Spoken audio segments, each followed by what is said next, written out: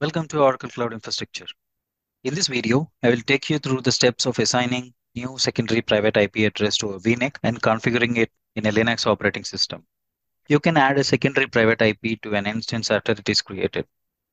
You can add it to either a primary VNIC or a secondary VNIC on the instance. The secondary private IP address must come from the CIDR of the VNIC subnet. You can move a secondary private IP from a VNIC on one instance to a VNIC on another instance if both VNICs belong to the same subnet. Let's log into OCI console. Open the navigation menu and click Compute. Click Instances. Under List Scope, click the name of the instance to open its details page. Under Resources, click Attached VNICs. Click the VNIC that you are interested in. Under Resources, click IPv4 addresses. Click Assign Secondary Private IP Addresses. Please note that private IP address is optional. A private IP address would automatically be assigned if one is not provided.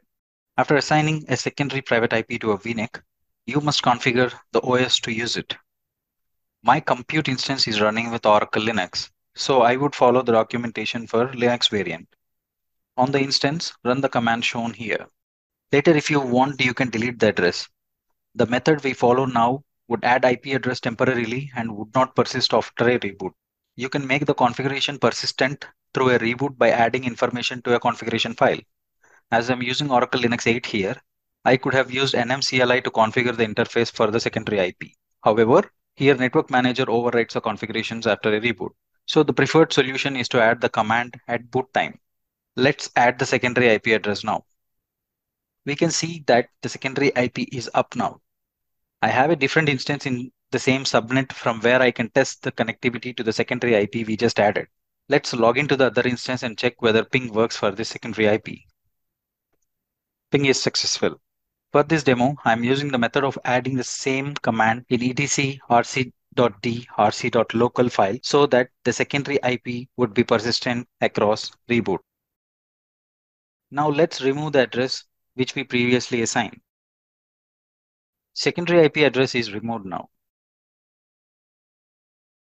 Let's check if ping works. We see that there is no response for the ping. I have removed the IP to show that the command we added in rc.local file brings up the secondary IP after reboot. In general, it is not needed to delete as reboot would remove all the temporary configurations made in the system. Let's reboot the system. Now, after the reboot, let's check whether the secondary IP is up. Yes, the secondary IP is up now. Let's check whether ping and SSH works for the secondary IP. Ping is working and SSH connectivity is enabled. Thank you for watching. Hope this video was helpful.